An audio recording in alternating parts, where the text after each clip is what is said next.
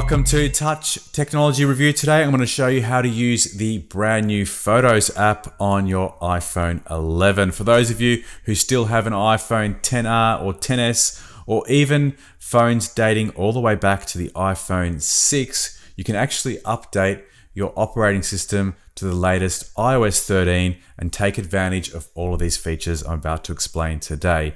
I'm going to take you through how to edit a still photo and how to edit your videos. And incidentally, editing videos is a completely new feature of this brand new Photos app. Previously, you had to download video editing software to perform any significant edit on your videos. Now you can do it all right from within this app. So without any further delay, let's go ahead and check out how to edit photos and video on iOS 13. So to get started, let's tap on the Photos app. The first thing you'll notice that if you're coming from a previous generation of iPhone is there's a completely new layout.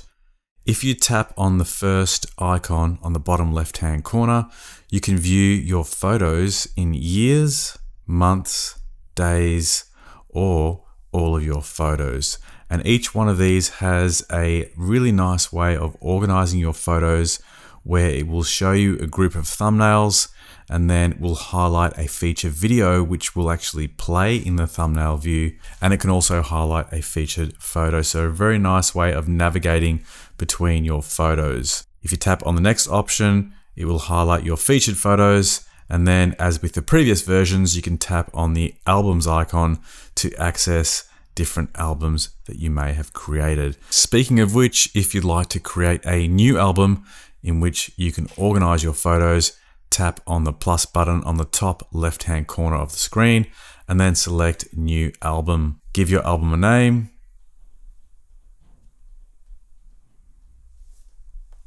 And now you can proceed to select the photos you would like to appear in that album.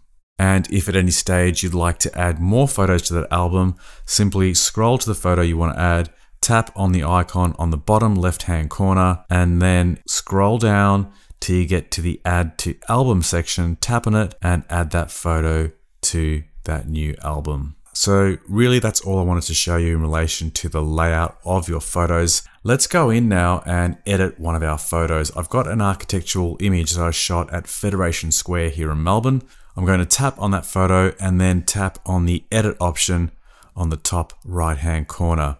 Now we're in the photo editing mode, and as you can see, a completely fresh and new layout. So the photo appears in the top section of the screen, and we now have a range of icons which we can scroll through just below the photo. The first one is an option to auto expose, and that will automatically determine the best possible exposure.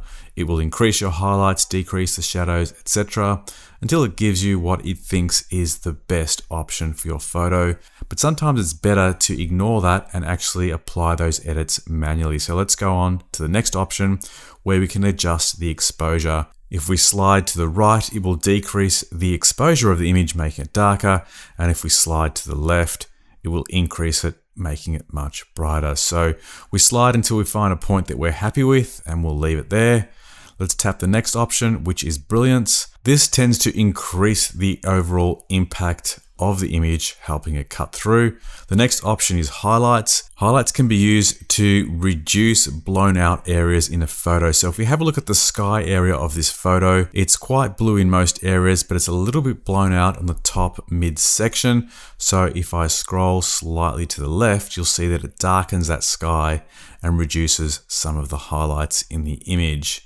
The next option is shadows, which does the opposite. By adjusting this, we can either increase or decrease the exposure in the shadow areas. So let's have a look at the bottom of the building where the signage appears, Deacon Building. Again, we can use the scroller below to go left or right to increase or decrease the shadow areas. The next option is contrast, which can help make the image punch out further, increase or decrease. We can then adjust the overall brightness. Next option is black point. This will introduce more black into the image, again giving it a bit more contrast and helping it punch out a little bit further.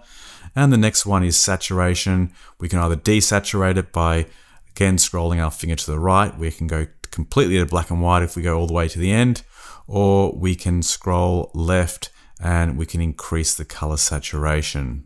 The next option is vibrance. It's kind of similar to saturation, and that can either increase or decrease the amount of color in the image. The next option is warmth, which can help produce a much warmer image or cooler image depending on which way you slide. So if I slide left, I get a much warmer image, which is akin to shooting in direct sunlight. And if I scroll to the left, it becomes colder or more blue in tone, which is more like shooting in an interior or at different times of day. So depending on your personal preference, what type of lighting you're wishing to replicate, you can adjust the warmth accordingly. The next option is tint. This can change the overall tint of the image. So you can slide left or right to get a different result there. The next option is sharpness, to improve the sharpness of the image or decrease it. Then we get definition, which is similar to sharpness. It helps give definition to the image and generally make it look sharper. And then we get the option to reduce noise in an image, which you might find more prevalent in images that are shot during the night. So we can increase or decrease the amount of noise reduction. And then finally, we get an option to apply a vignette. A vignette is where we darken the corners of the image. So if I scroll left, I get dark corners around the edges of the photo. And if I scroll right, I get white corners. That's all the settings you've got to adjust the actual look of your image. And then below that, we get some further options if we tap on the icon next to image control, which is our filter option. This allows us to take advantage of some preset filters that Apple have provided you, very much like the ones you would find in Instagram or similar apps. So we can scroll along and see the different filters that we can apply, which all have their own unique look and feel. So for those of you who aren't interested in manually editing your images and you want to take advantage of a preset, this would be the option for you. We can go into dramatic looks. We can also go into black and white of various combinations and looks, which really is a very quick and easy way of getting a good result with your images. The next option is the crop tool, which allows us to crop into our images. We can also flip our images and rotate them. If we look at the icons on the top left-hand corner of the screen, the first one flips it horizontally, and the next one allows us to rotate the image. Now, if you have a look on the top right-hand corner, there is a square icon with multiple squares within it. If we tap on that, that gives us some predefined cropping options. So we can start with the original crop. We can go into a portrait crop, horizontal. We can go into freeform, where we can pick up the corner of the crop bars and pretty much create any shape we like. We can select the square option, which will automatically apply a square crop over the image. The next one is 16:9, which is widescreen for video, 10:8, 7:5, 4:3, 5:3, and 3:2. So lots of different cropping options there. If I go back to the original or freeform, as I mentioned earlier, we can pretty much get any crop we like on the image. If you want to move the image within it, you can pinch and zoom. And the final thing to look at in the crop tool area is the straighten tool and the tilt shift options, which all appear as circular icons just below the preview image. If you want to rotate the image, tap on the first icon above the scroll bar and you can move it left or right to rotate your image. If you want to tilt your image vertically, which can be very useful for architectural photography when you want to straighten out those converging lines, you can tap on the middle icon and scroll left and right to straighten out the lines in the architectural image. And if you want to tilt left and right, you can tap on the next icon. So that's pretty much all there is to editing a photo using the new Photos app on your iPhone. Now we're going to quickly have a look at how we can do the same on a video file. So I'm going to scroll down to my library and pick one of my video files. I've got a shot of the Nixon smartwatch, which I shot for one of my recent review videos. I'm now going to select that image and tap on the edit button on the top right-hand corner. And now we go into the edit mode of the video. The first thing you'll notice is a timeline on the bottom of the screen below the video thumbnail.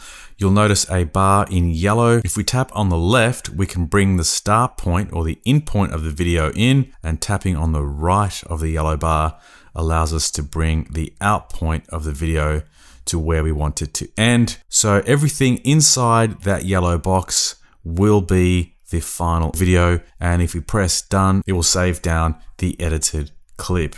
But before we do that, let's have a look at what else we can do with your video in this brand new version of the Photos app in iOS 13. If we tap on the next icon along, we can adjust all of those parameters that I showed you in the previous section where we edited a still photo. So again, we can apply an auto filter, or we can go to the next option to adjust the exposure of our video. We can go into the highlights and shadows. We can adjust the contrast of the image, the brightness, the black point where we introduce more black into the image.